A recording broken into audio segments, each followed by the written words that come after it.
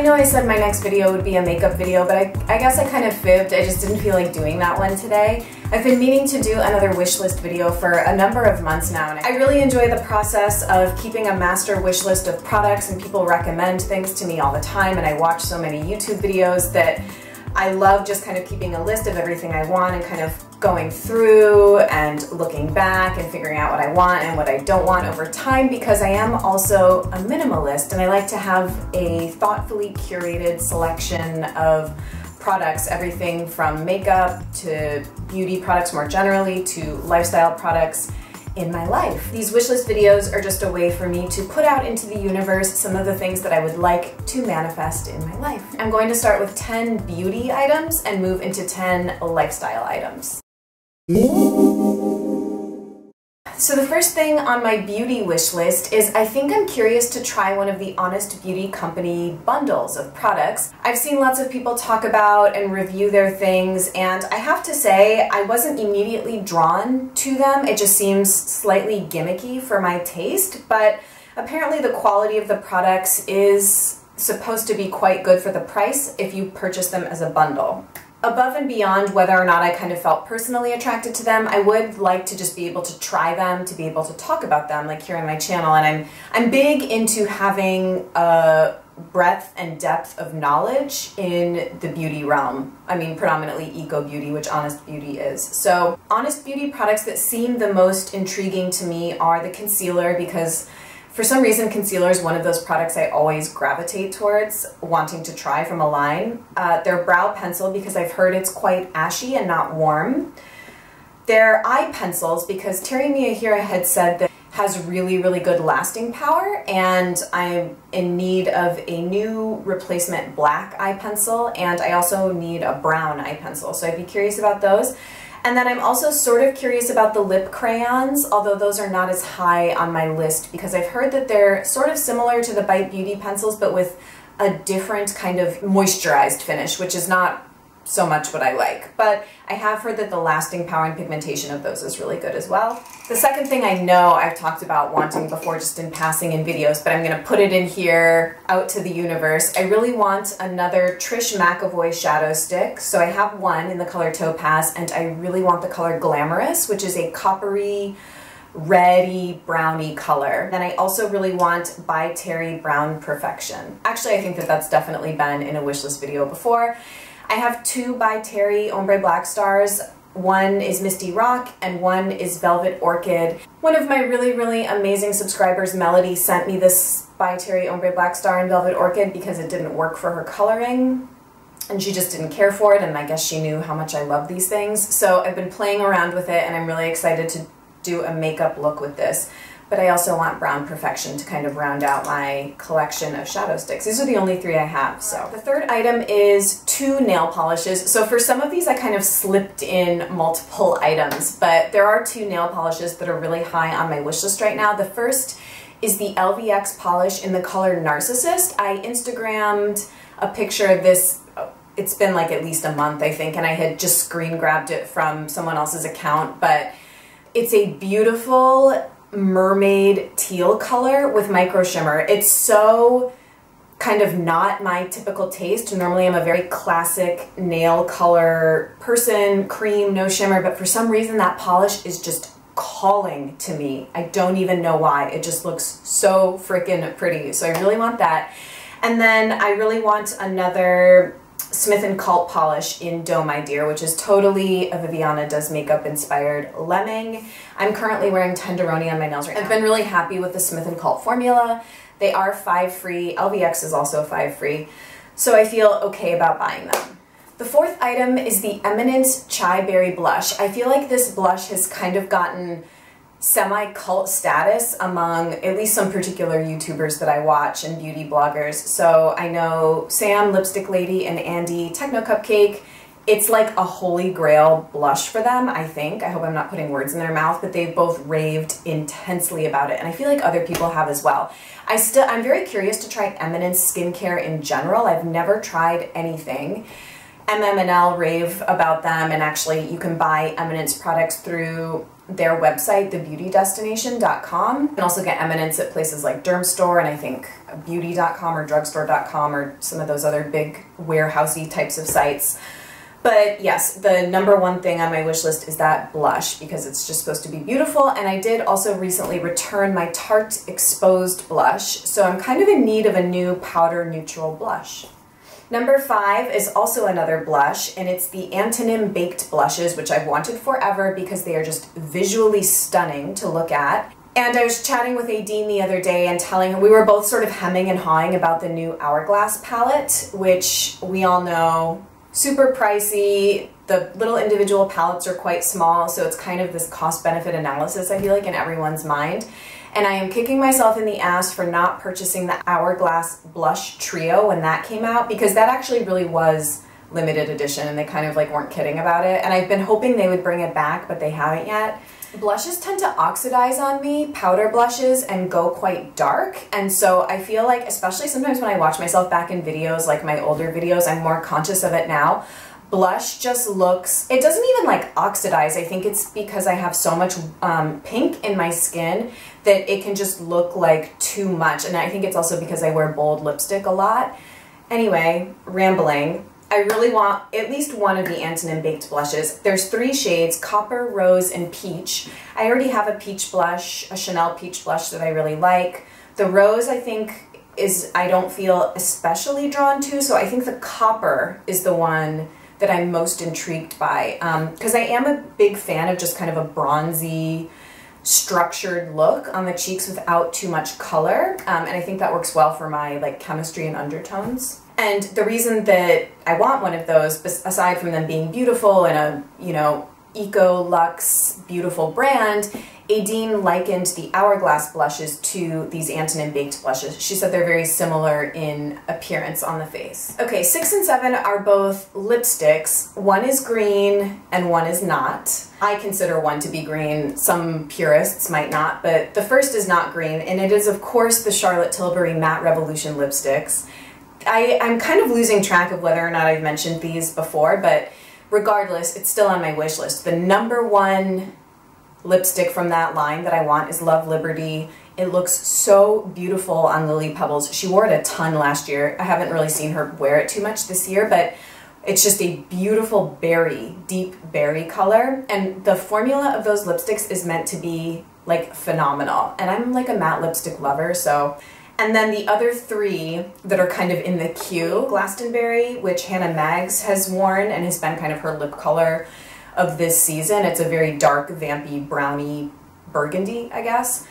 Bond Girl, which I feel like every beauty blogger and their mother has and has been wearing, and it looks really pretty on everybody. It's like a mauve-y neutral. And then Very Victoria, which I've heard fewer people talk about, but I saw Bloom and Beauty do a swatch of it.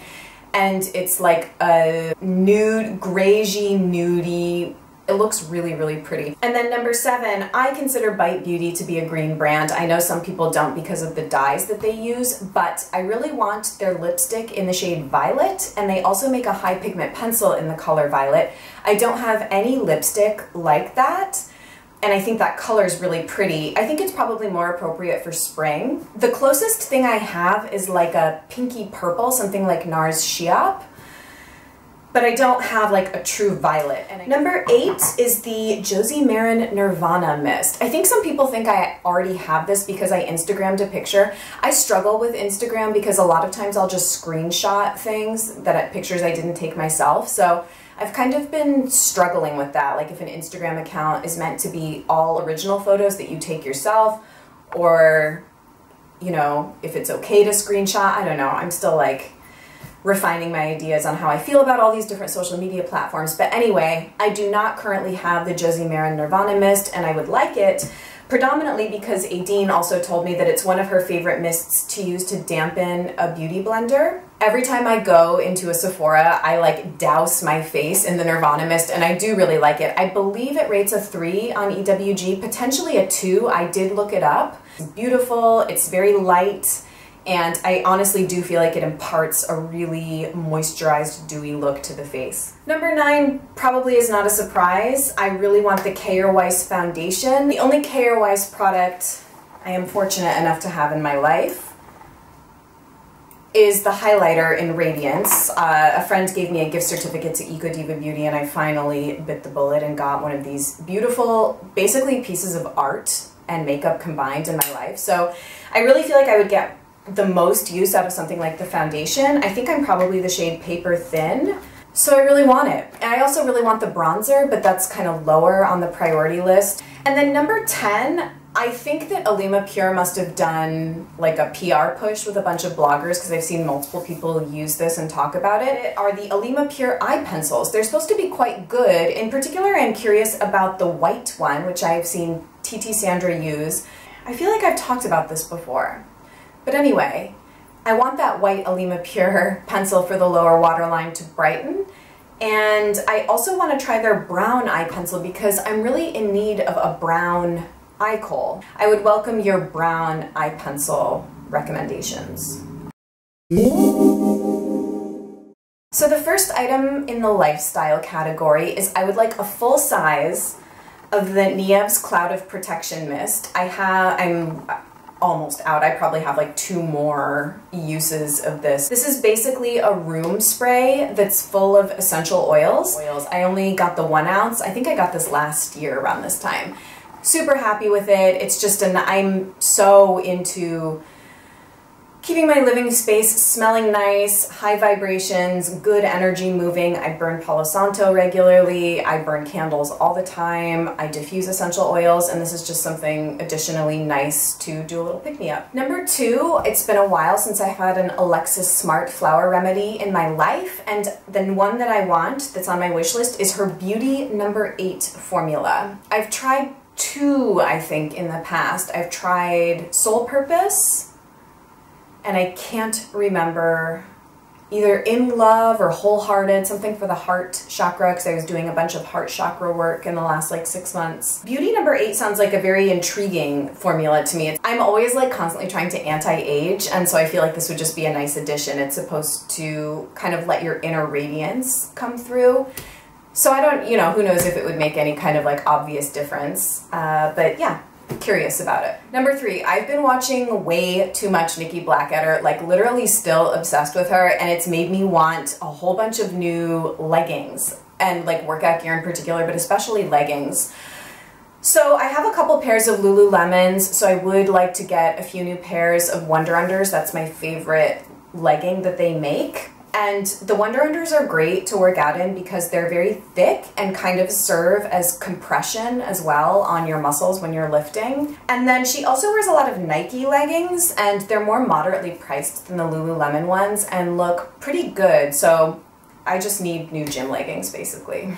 Number 4, I've seen lots of people talk about these, most recently Vanessa Bombshell Sweet, who I adore, and Michelle 1218 or 1218, however people say her name. They both have raved about the Barcelona camis from Express.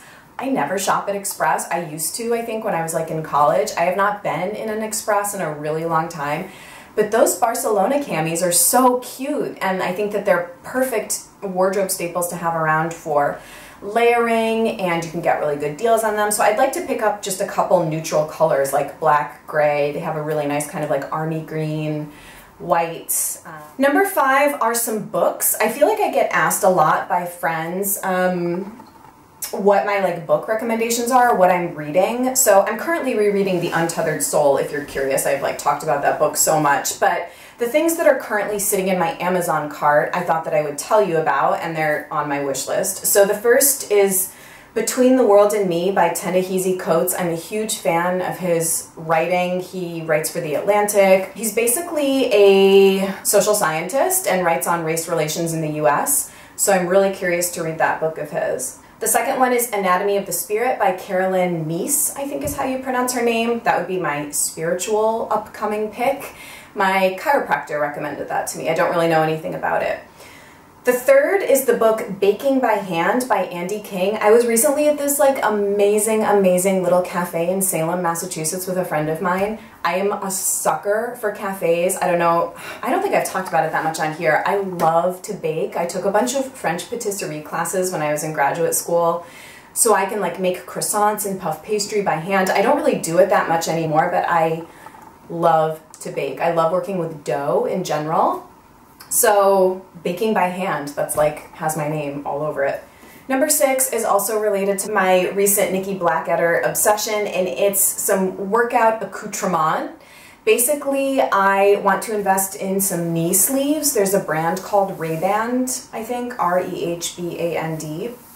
And they're just supposed to provide extra support and like keep your knees warm and protected when you're squatting. I don't really have knee pain, but because I've gotten increasingly more into lifting and going to the gym over the last like 2 years probably, I really want to protect my joints so that they don't decay prematurely, I guess. So I think knee sleeves would be a good investment for when I'm squatting and leg pressing and stuff like that. And then I also want to get some wrist supports, because while I don't notice any pain in my knees, I often do feel like my wrists are relatively weak. And I noticed that even before I started lifting more regularly and was just very into doing like lots of power yoga, my wrists would they would just bother me. So I think wrist supports would be a good idea. Number 7, someone recently asked me about this, and it's a product I've known about for a while and I've always been curious about, and it's an earthing sheet. So if any of you have earthing sheets, I would love to hear about your experience with them. If you don't know what they are, it's basically a way to connect to the Earth's energy. So there's this whole philosophy around the benefits that you can get from like walking barefoot on the beach or walking barefoot in your yard, that you're basically able to absorb the Earth's energy, which assists in giving you your most vibrant health. And so having an earthing sheet, they come in all different sizes. They can be like for the full like size of your bed. They can be very small just to put your feet on or to cover the length of a yoga mat or things like that. But basically, they're supposed to offset all of the sort of electromagnetic radiation and things that we're exposed to now with internet and radio waves. I don't really know all the science behind it, but this is basically my understanding of it. And you plug the sheet into like a grounding wire, and it's supposed to basically neutralize your exposure to electronic devices. I'd be very curious to see how it would affect my life. I've heard a lot of people, it helps with their sleep, it helps with their mood, it helps with their energy, but who knows, right? Like, I don't buy into this stuff hook, line, and sinker. I'm just kind of like curious. Number 8 are 2 sort of little boutique food or supplement companies. The first is 4 Sigma Foods. I'd be very curious to try some of their supplements. They're basically a medicinal mushroom company. You can buy like coffee and tea and like energy drinks.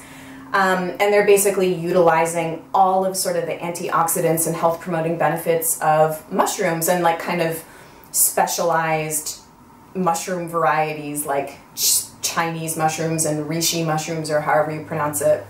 And then Jamie recently told me about a Boston-based company called Apotheker's Kitchen, and they make honey sweetened marshmallows and chocolates, and they just look amazing. The marshmallows are also an excellent way to get high quality grass-fed gelatin into your diet if you're a traditional foodist like I am. Number 9 is the Star Child Tarot deck. I currently only have one deck, the Rider-Waite, which is kind of like the most generic basic tarot deck that you can have. I don't even remember where I learned about the Star Child Tarot deck, but just go to the website and look at the images that are presented. It's like divinely beautiful. I just look at that and I'm like, I need that in my life. I believe the deck is sold out of like its first printing, and so you can pre-order it, and it's I think it's a Canadian-based company because the price is in Canadian. It's $45 US, which is kind of pricey, but I sort of consider things like this to be both a spiritual tool and also kind of house decor in a way. So yeah, I just think that deck looks so beautiful, and I love how the edge is all gold. Obsessed. And then I feel like I always end with a piece of jewelry.